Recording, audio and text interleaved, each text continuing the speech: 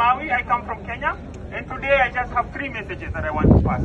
The first people I want to speak to, our government, or so-called government representatives who are here. We're telling them the 27 years that they've been coming on holiday for COP ends today. And they have to represent us. They have to speak on our behalf. They have to what?